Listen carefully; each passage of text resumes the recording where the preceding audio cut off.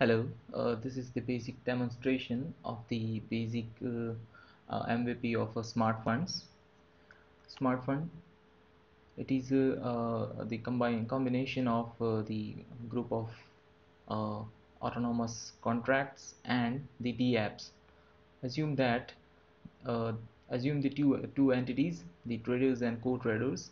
Co-traders are the consumers which will add the funds to the smart fund, and the traders will follow up with the portfolio proportions and based on which the investment will be done by this autonomous smart fund contract. So currently you can get an overview onto the particular architecture of the overall MVP app. So here is the smart fund application. So let us in parallel get into the MVP UI. So let me just fire up the Truffle Develop.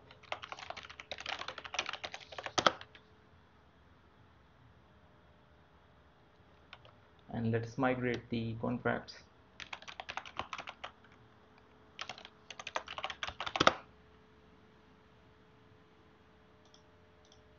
And I already have it the tiny server, development server running.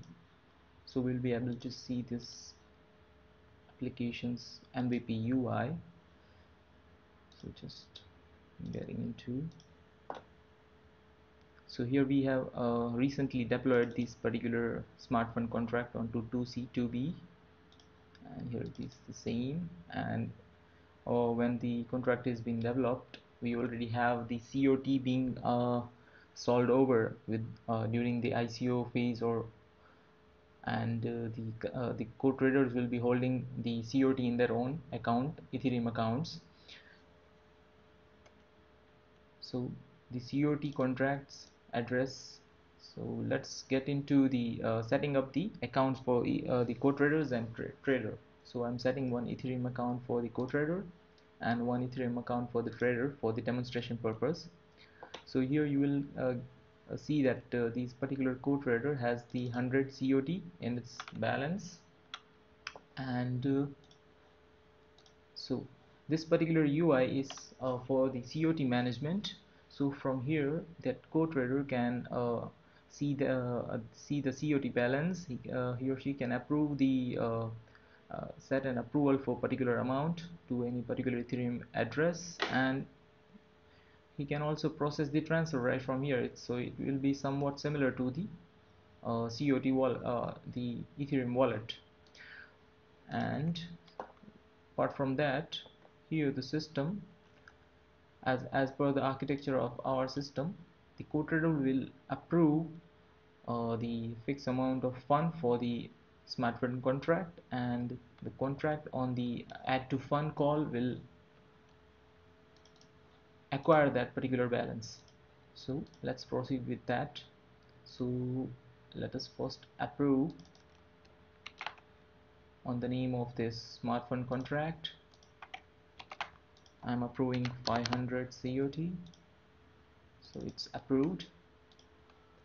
And here when I fire the transfer to fund, this co-trader will transfer this amount of COT onto the smartphone's account, and that amount will be associated with this particular trader. That means that co-trader is approving the investment of this particular, let's say 50 COT for this trader's portfolio, and with the escrow or the autonomous facility of the smartphone contract. So let's proceed with that. So here the smartphone balance for this co-trader is 50. The COTs which were 10,000 have been deducted and resulted to 9950. So that 50 COT has been transferred to smartphones holding, and with the association we have put on the trader's address. So the trader will have the smartphone balance of 50 for his portfolio to get invested. So let us have one more transaction over here. So I'm transferring 20 COT more to the same trader for the smart funds approval. As we as we already have the approval for 500 COT, we can have up to 500 COT to be added to the fund.